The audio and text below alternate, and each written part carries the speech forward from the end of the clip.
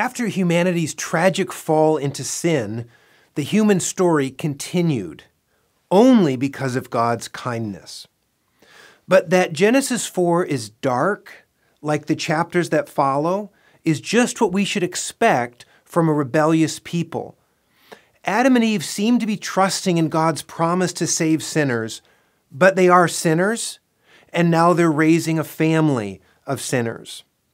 Their firstborn, Cain, and his younger brother Abel are introduced as workers and worshipers.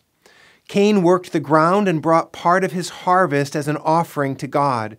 Abel, the shepherd, gave the firstborn of his flock. Both are appropriate offerings. But as Hebrews 11:4 says, by faith, Abel offered to God a more acceptable sacrifice than Cain. Abel was righteous not by bringing a superior gift, but by trusting God. Cain, as Jude 11 puts it, was of a different way. He was of the evil one, 1 John 3, verse 12. God pleaded with Cain to turn from his evil way. With God's help, sinners can resist sin, no matter how deeply they're stuck in it. But without resistance, sin will destroy us. Cain killed his brother because he refused to repent of covetousness, that first sin that gives birth to every other.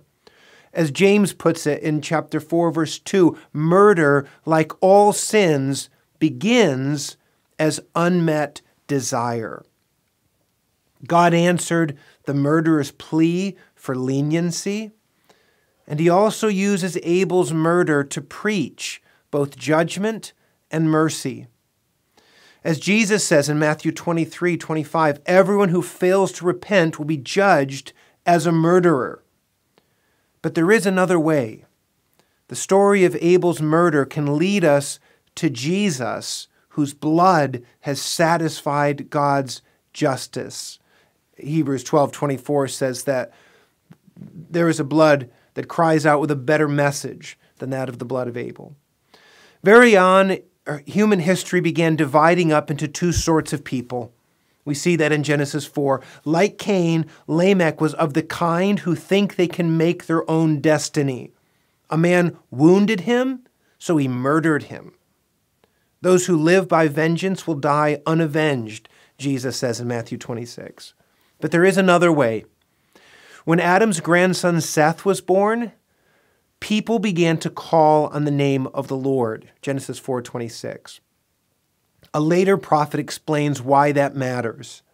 They will call upon my name, Zechariah says in chapter 13, verse 9. And I will answer them. I will say, they are my people. And they will say, the Lord is my God.